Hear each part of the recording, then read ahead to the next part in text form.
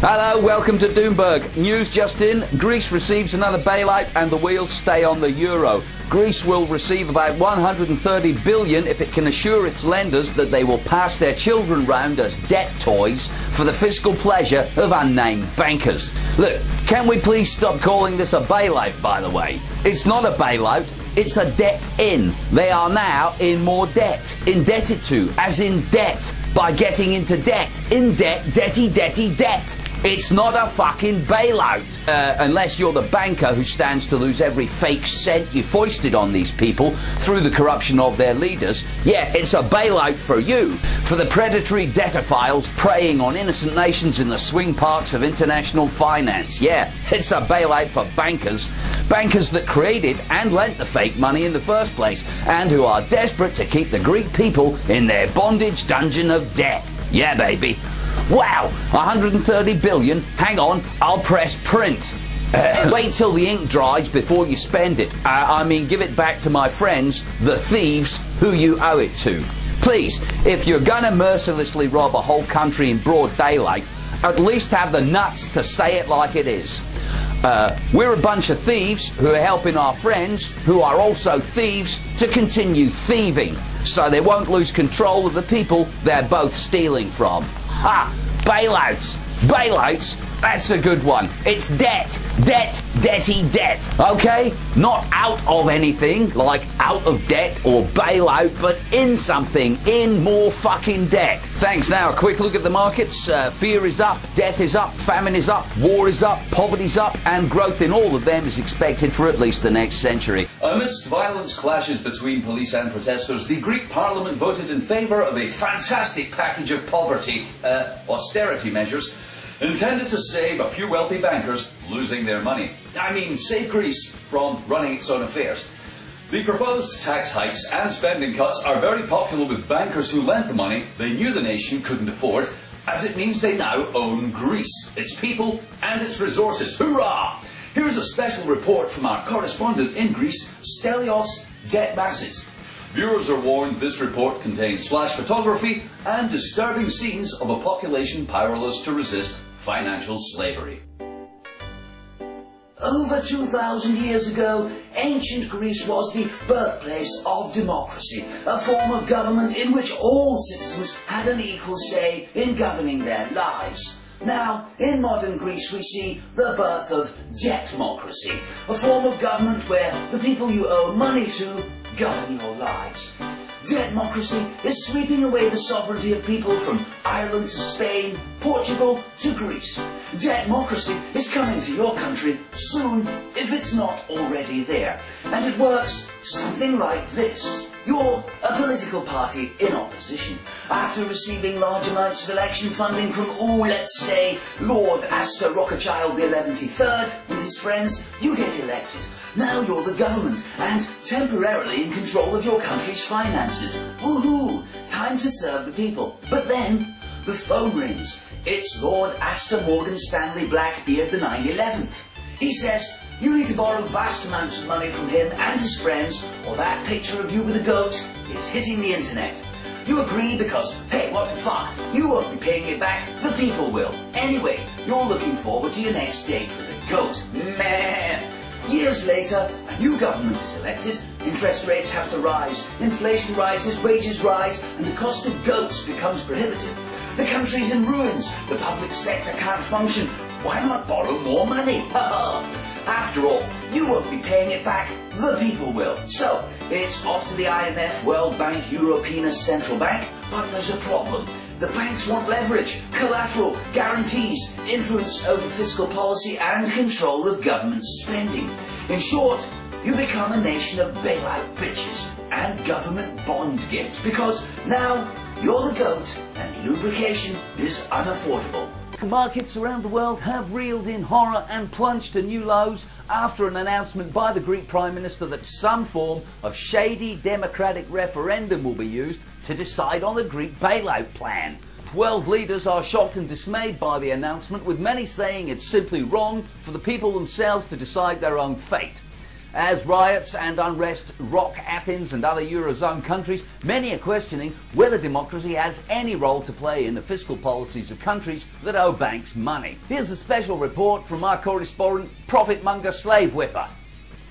Ahead of the G20 meeting this weekend, many world leaders were looking forward to an easy weekend of rubber-stamping economic slavery and debt forever. Instead, they now find themselves in the uncomfortable position of waiting to see what people actually want.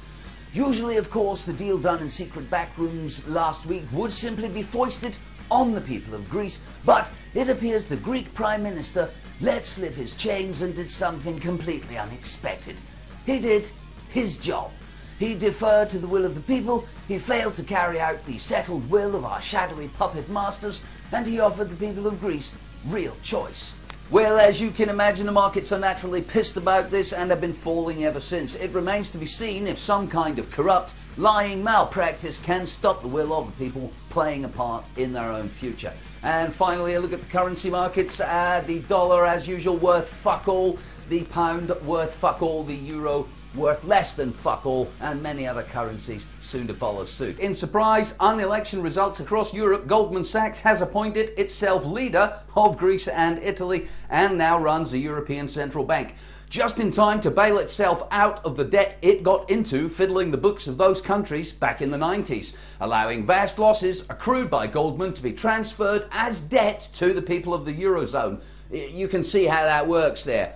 Mario Monti replaces Berlusconi in Italy. He's listed as an international advisor to Goldman Sachs in his official bio, and Lucas Papademos, the new Greek premier, was governor of the Central Bank of Greece until 2002, where he worked hard to secure his country's successful entry into the euro using a system of derivatives to disguise the debt of their country, designed by Goldman Sachs. Meanwhile, the new head of the European Central Bank, Mario Draghi, was director of the Italian Treasury at the time of these deals and is now perhaps the most powerful man on the continent as the new head of the European Central Bank. In 2005, Draghi left the Italian Treasury, immediately taking up work for Goldman Sachs. So now these hatchet men of this murky financial world are being appointed to implement austerity on poor working households and save the financial sector from debt deflation, an artificial crisis they created. Great!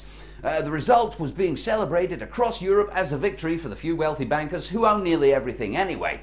Some commentators have suggested there might be a conflict of interest if you have unelected, lying, thieving, greedy bankers running your economy who force you to pay off the debts of their former employees whilst they're supposed to be forcing you to pay off the debts of their former employees by running your economy as unelected, lying, thieving, greedy bankers. But others have said, a what bop a loo bop, a bim bam boo.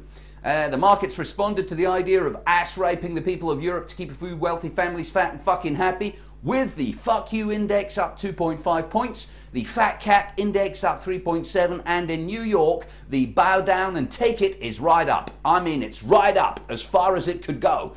And finally, let's have a look at the currency markets. The dollar is slightly up on reports that as toilet paper, it's not too bad.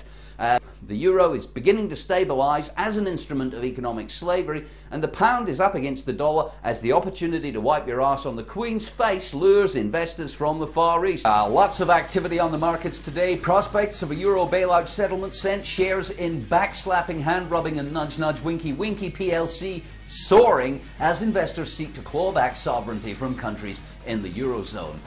Death futures are trading at an all-time high, with some major hedge funds taking out options on up to 3 or 4 billion deaths in the next 50 years. In Asia, slavery bonds are flat as China struggles with emerging civil liberty protests, but most analysts think the situation will improve in the last quarter as China kidnaps, tortures and executes many of them. And of course, it was the same situation in Saudi and Bahrain, where dead bodies littering the streets had scared off some business, but they've all been cleaned up now. Markets in the Middle East have reacted quickly to the death of Gaddafi in Libya and elections in Tunisia, with huge gains for Murder Inc., Exploito Corp, Debtcon Limited and others. Gold continues to weigh the same on all exchanges, no matter how much you buy, and oil is expected to rise forever and ever and ever until the last drop is fracked out of the Marianas Trench by robots in the 20th century, much of it to be used to lubricate reality. Let's have a look at the currency markets finally. As you can see, the dollar is worth fuck all, the euro is worth fuck all, and the pound also, and in fact worth fuck all. Rescue efforts have resumed off the coast of Tuscany aboard the wrecked Eurozone currency liner. The Eurozone currency ran aground last year when it hit a submerged mountain of debt. Here's our special report. The Eurozone was launched amid a fanfare of celebrations. A single currency, they said, would be unsinkable. The economic benefits would outweigh the threat of faceless rule by bankercrats. And if your population didn't like it, tough shit, they still had to come aboard as ballast. But with a motley crew of greedy bankers and a passenger list which included super-rich Germany and the dirt-poor, debt-ridden countries of Greece, Italy and Portugal, some people claimed it would never float, or if it did, it would sink under the weight of its own debtmocracy. At first, all went well. For 20 years, the Eurozone sailed the world's currency markets. Investors queued up to pile debt onto the ship so its passengers could be even more comfortable and enjoy even greater luxury. The Eurozone was a triumph of monetary union and a model for future currency consolidation around the world. The euro made many popular cruises to the derivative islands and the picturesque coastlines of fractional reserve banking, but its success was short-lived. Passengers, it seemed, had been throwing their debts overboard to avoid looking poor at the captain's table. Greece threw so much debt overboard, a small island grew up around it. Then disaster struck. It seems the captain of the Euro had been sailing ever closer to the rocky coastline of Derivative Island. The ship hit the submerged debt of Greece, ripping large holes in the hull. Panicky passengers begged a few wealthy bankers to plug the hole with brand new debt, and in exchange for the new debt, the bankers were made captains of the ship. Soon they demanded everybody huddle together in third class while they partied in the ballroom. The Greek people had got used to the first-class accommodation on the Euro and complained violently, threatening to jump overboard with a raft of newly printed drachma. Other passengers raised concerns that even if the ship could be saved, the crew had abandoned ship, so they would soon become its crew, shoveling freshly printed money into the boilers whilst serving the bankers champagne breakfast and lobster dinners. As conditions worsen, it seems saving the stricken ship will need even more bankers, even more debt, and slightly less passengers. Silvio Berlusconi has resigned as Prime Minister of Italy, or rather he says he will once he sells the Italian people into sexual slavery. I mean, once budget reforms are passed through Parliament. Market fears about Italy's austerity package are behind the continuing turmoil in the Eurozone as bankers push for more and more concessions from political leaders. What will it take to save the Eurozone? I'm just guessing, but I'll bet fiscal unification will ride to the rescue. Oh yeah, baby. Oh, you've been very naughty sovereign nations of Europe. You've all borrowed too much money from the mafia, banks, and now you can't afford to pay him back. Let's see what Don Rocky Astafella III has got to say. So, Europe, you got my money? Why you not got my money? Ain't I been good to you, eh? Mamma mia, I give you all that money. What'd you spend it on? What you got for it? Nothing. And now, so now you come to me with your hand out. You come to me, Don Ducky Astrofella III. Well, I'm gonna make you an offer you can't refuse. We're gonna put all your debts together in one central bank. My central bank. We're gonna privatize all of the utilities as legitimate businesses, of course. And I'm gonna tell you how much tax you'll raise on your people. Welcome to the family. Of course, it's widely suspected that the mafia banks are the architects of the debt, the credit crunch and the bailouts, leaving a few wealthy people in charge of our economies and tax regimes. With widespread civil unrest likely to continue in Greece and grow in Italy, many people are struggling to come to terms with being bankers' bitches. Meanwhile, Silvio Berlusconi's political career is over and he faces a stark future as a multi-billionaire playboy. Well, old man. So, let's wrap up. Look at the markets. Fear still selling well. Insecurity's bottomed out. Hope is doing well, even though most traders acknowledge it's overvalued. And a quick look at the currencies. The dollar's worth half a gallon of crude oil, but only because we'll kill you if you sell it in anything else. The pound is worth fuck all, and the euro is worth saving if you can end up exploiting the 22 nations who use it for long-term profit. Thanks, see you next time on Doomberg.